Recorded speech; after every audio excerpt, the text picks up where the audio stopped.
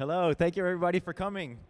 My name is Joe Grand, also known as Kingpin, and it's an honor to be here in Beijing and present to you the first electronic badge for DEFCON China.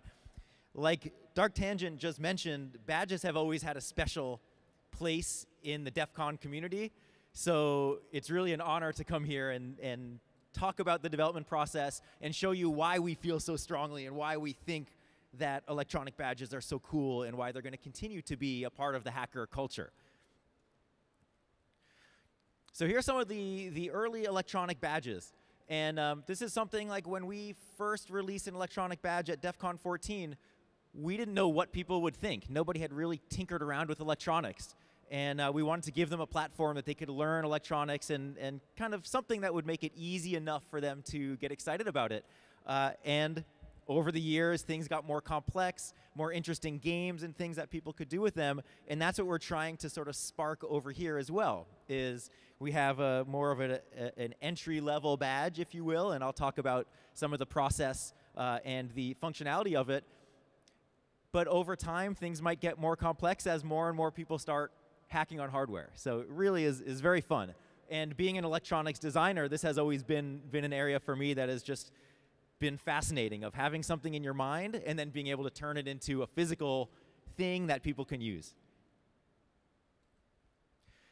So the goals of designing the badge for DEFCON China really was to bring the community together and then let you walk around, and as you experience DEFCON, you sort of get rewarded for that. And I'll show you a demonstration of it a little bit later, but just really quickly, if you look on your badge and if you put the battery in, you might notice that there's nothing lit up or anything. But if you turn it over, there's a little flexible connector on the side. Not the USB connector, but on the other side. That's what you use to plug in as you complete different tasks around the event, and different lights will light up on your badge. And the goal is to complete them all. And by doing that, you would have tried out a lot of different things at DEF CON. So a little bit of a game to get everybody together and build this community and sharing information about, oh, how did you turn that light on? How did you turn that light on? And sharing information.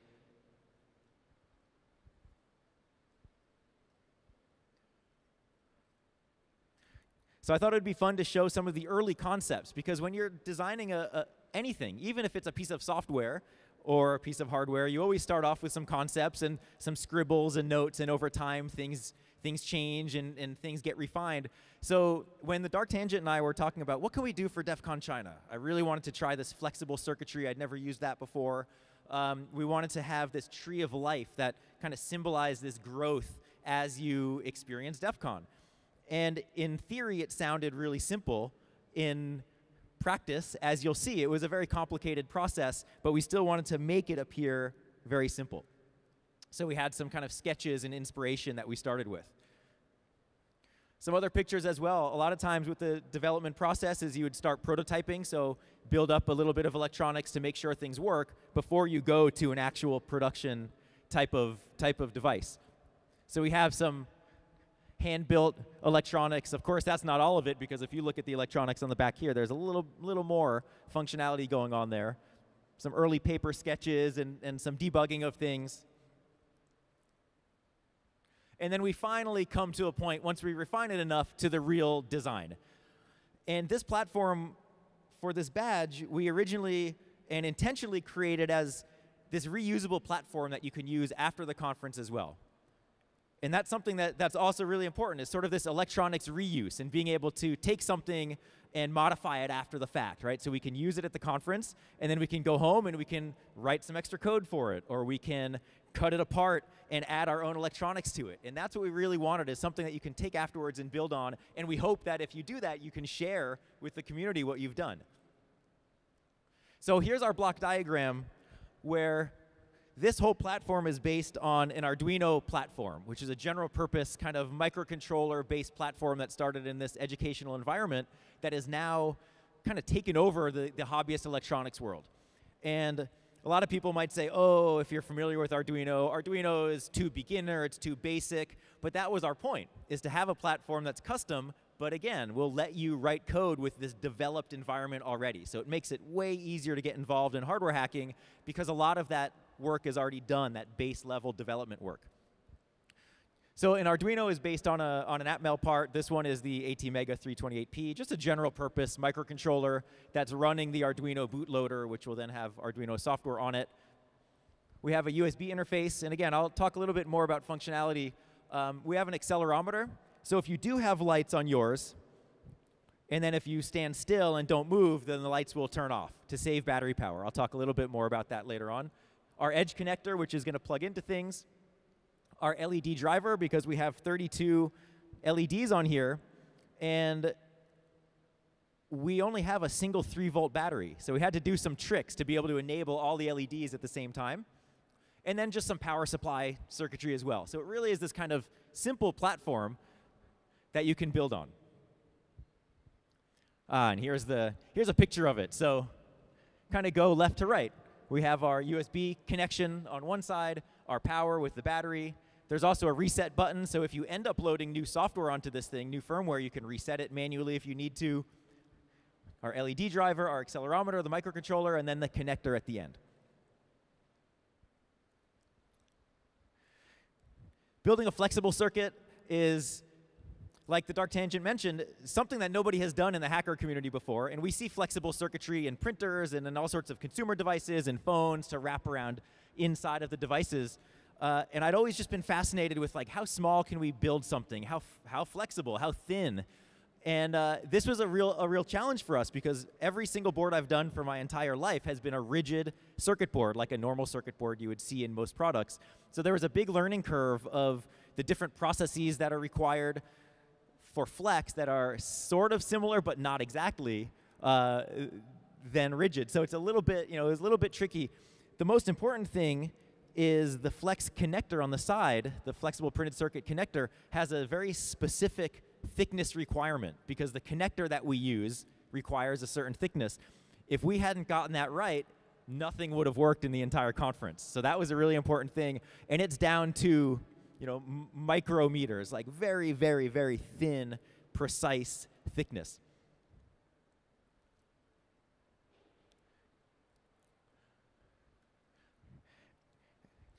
And also, we needed help with this. I think that's something also in the hacker community, we're all here to learn, right? We're all here to try something new and to question what's out there. So to take this step of doing flex, I couldn't learn it on my own. I needed help from other people. And luckily, I found some people local to my area in Portland, Oregon, and also some other folks in the United States and then in China to help teach me how I need to do all the manufacturing. So Adept Electronics, Electronic Interconnect. These are people that, behind the scenes a lot goes on, but the badge wouldn't have happened without all the support from other people helping me out. So that they definitely deserve a thanks for that.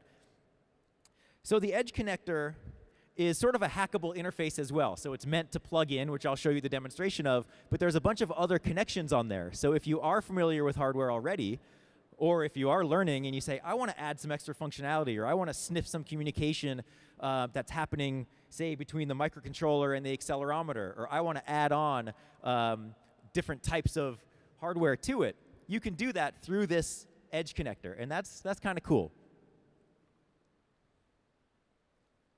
And it bends, of course. This was something, we didn't know how much it would bend, but again, it was just something fun to try. So from a software perspective, a firmware perspective, we're using the Arduino.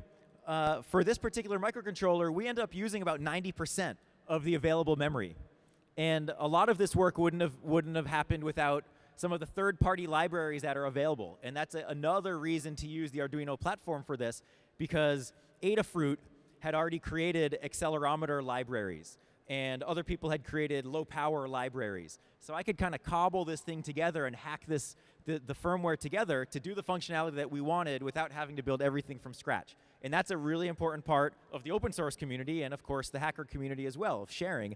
And this badge, the code that I wrote, is available on my website now, and it's going back into the community. So then people can use that to build upon. The functionality is really kind of simple. We have a loop, and the system's constantly looping. It's going to first check the state. It's going to say, am I plugged into a computer? Or am I plugged into a USB charger? Or am I plugged in just with the battery. And it will kind of switch functionality depending. Because if we're on battery power, we want to save battery so it will go to sleep after 10 seconds of inactivity. But if you're connected to a computer, trying to load code into it, you don't want it to go to sleep. And then you can add other functionality if you want, say if you plug it into a charger instead. So there's all these options. Once it checks the state, then it goes to look for what I call the interactive mode. And that's if you plug in a computer to the micro USB port and set up your terminal program settings properly, this will appear as a virtual COM port, and it should come up and say DEFCON China badge or something like that. You'll figure that part out. There's a menuing system, and you can do all sorts of neat things, diagnostics, and kind of play around with the badge. So that's the interactive mode. So it checks if anybody's connected, looking for bytes on that interface. Then it's going to look for connection from the FPC connection, the finger connection on one side. Then it updates the LEDs. It says, have any new LEDs been enabled? If so, let's turn them on. And then it goes to sleep. It just does that over and over and over again. I thought it'd be fun to show some pictures of the fabrication. This factory was based somewhere down in southern China and super helpful for us to manufacture these boards. The timeline for this project was actually pretty small. We've known about DEFCON China for a long time, but building it, testing it, refining it, all takes time. So these boards ended up being built in 2 weeks, all 3,300 of them, and they were shipped directly here just a few days ago. And I had the factory take some pictures of the process because it's really fascinating to see how things actually are built. So some of the fabrication pictures I have here, I will post a version of the slides on my website, and there's a link at the end to that, which will have some assembly pictures as well. We just didn't have time to add them in beforehand. So here, like the circuit boards are being made, the different layers. Here they're putting the white solder mask on, which is the coating that protects the electronics or protects the copper traces on the board. And it's a very manual process to do this because these techniques require really, really good precision. You can see the boards actually get manufactured in a panel. So there's 4 per panel, and each one has to go through these different steps. So the middle one here is the silk screen, and then the picture on the right is what it looks like after the silk screen, where the ink is pressed through. Once the hardware is actually built, we need a way to program the code into them, test them before they end up around your necks to make sure that they actually do what they say they're going to do, because we don't want a bunch of people walking around with a dead badge. So there's a little bit of a process that we had to do for that as well. And what we did is created little programming stations with the Raspberry Pi, little Linux-based module, and that has USB support.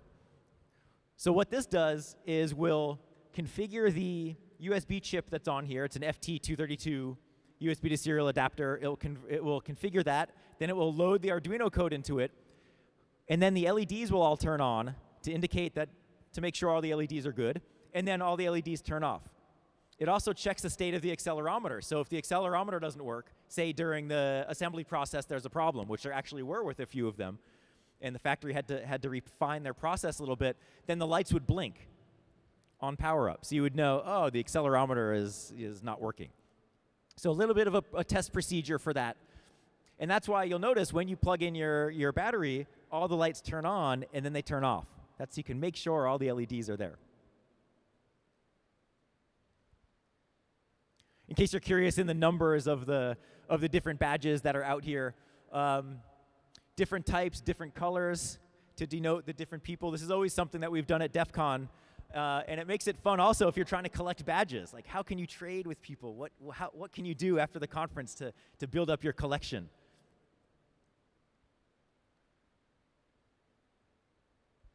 Some of the problems we had, no development ever goes perfectly. Right? That would be amazing if everything worked the first time. We ended up making 2 revisions of the board before we went to production because we really wanted to make sure that everything was going to work. And not working with flex circuitry before, usually what happens is you get your board back. If there's a problem, you can modify the circuit board. You can cut traces, you can solder components on. But with a flexible substrate, it's so thin that if you're trying to cut one trace on the board, you cut straight through the rest of it. So it was a really tricky kind of surgery that I had to do to get things working. And I only had 2 prototypes to work with, so it was a little bit nerve-wracking to get that working. And luckily, there was only a few changes that had to be done. The other thing, too, with Flex is Flex flexes, which leads to mechanical stress if the board isn't designed right.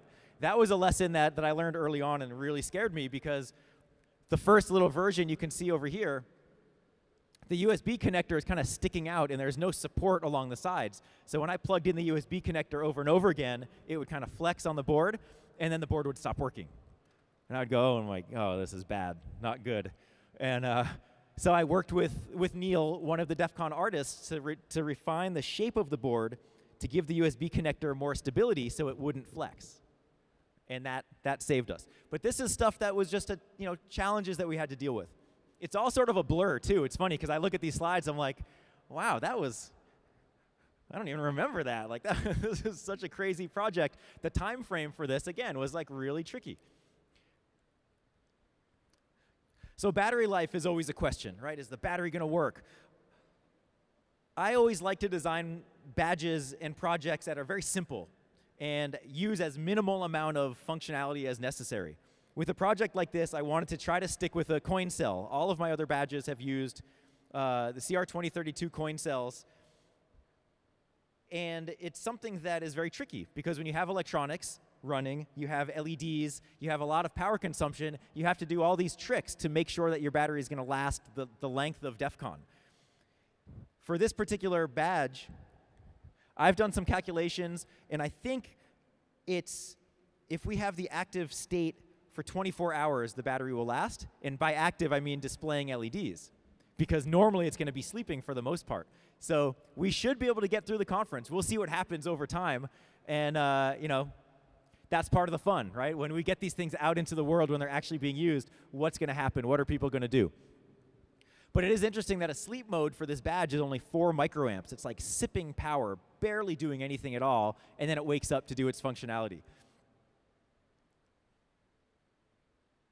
And here's a little graph also of showing as the system powers up, when all the LEDs come on, and then it dips and shows some LEDs, and then the sleep mode is really far down. So then how do we interact with this badge? What's the whole point besides plugging it in to do things? There's some accessories that we've designed as well.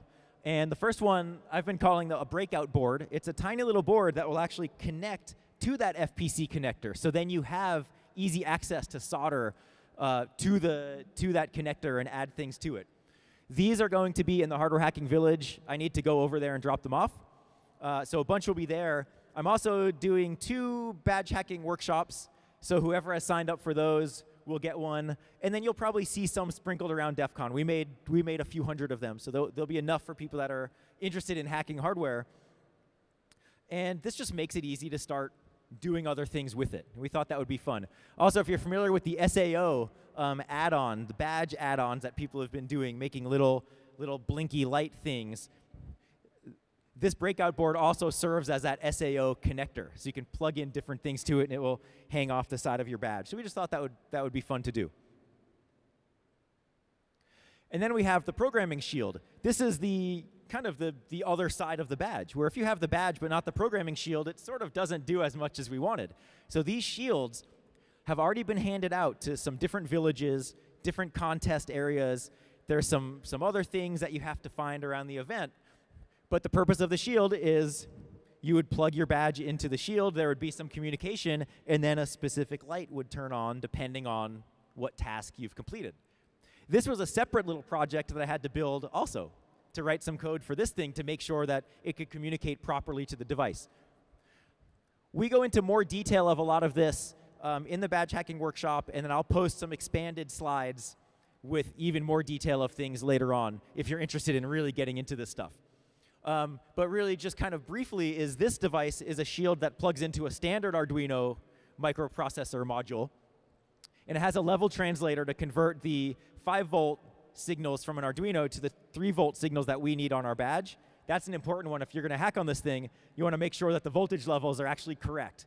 Because if you're sending 5 volts to a 3-volt system, you could maybe release the magic smoke of the badge. And this board, if you look on the upper right, there's some dip switches, some switches that we can turn on and off. Those end up setting the state of, do we want to set an LED? Do we want to clear an LED? And there's another state as well, which I'll talk about shortly. OK, so demonstration time.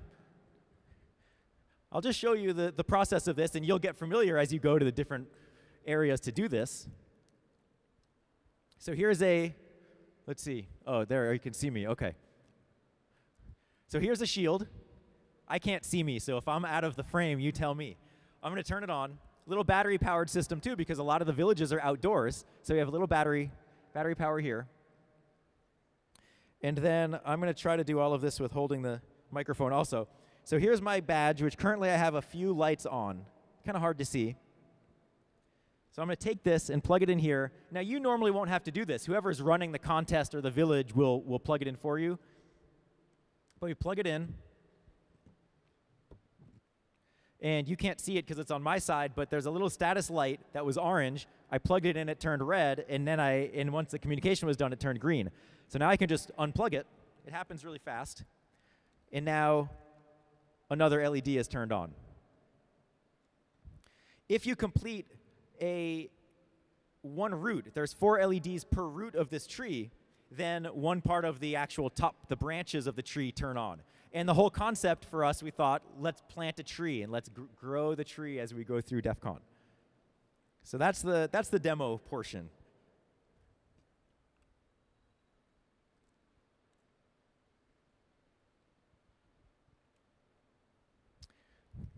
So the remaining mode of this shield is something really cool that we said, OK, not only do we want to have individual people build their own tree, let's see if we can have something for the entire community to plug their badges into and see how the community as a whole has kind of been learning and been building throughout DEF CON. So if you look behind you, there's this giant case, this shipping container back here.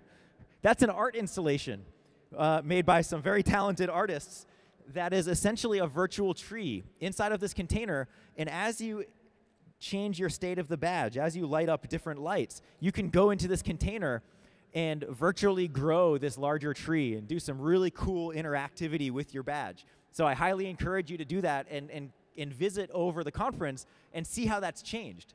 See how things have changed in there based on what you're doing. Because then it's your individual badge, but then it's as a community, what can we do? How can we see what happens there? In this setup, the artist can explain more about it when they're there, but you have your badge that plugs into an Arduino, which communicates to a Raspberry Pi that then does all of this amazing stuff. So it's really this really neat interactive artwork. That's called the Tree of Promise.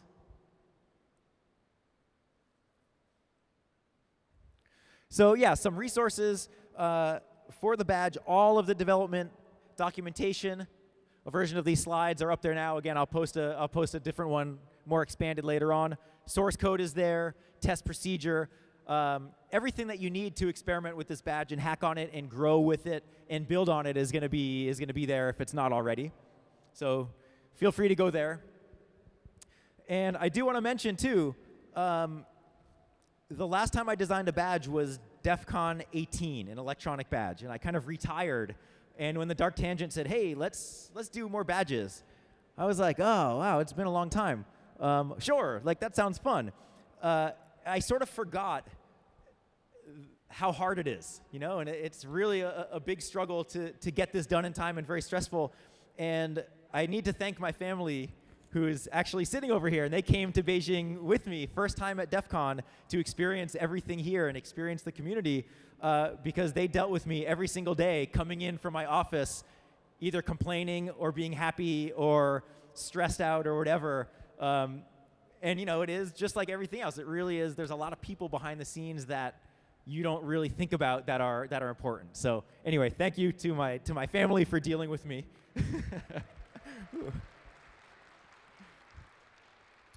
And thank you to all of you for coming and hopefully experimenting with the badges. And I believe we maybe have time for questions if anybody has questions here.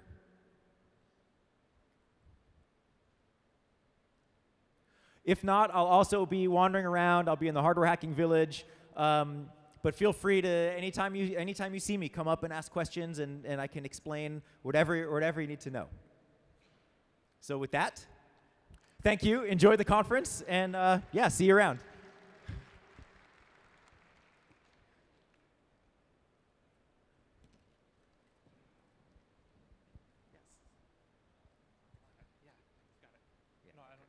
All right. Thank you very much. That was Joe Grand for our first talk. We're going to start the normal speaking schedule now, so there'll be a break, and then the next speaker will start at the top of the hour. Thank you very much, and I'll see you all around DEF CON.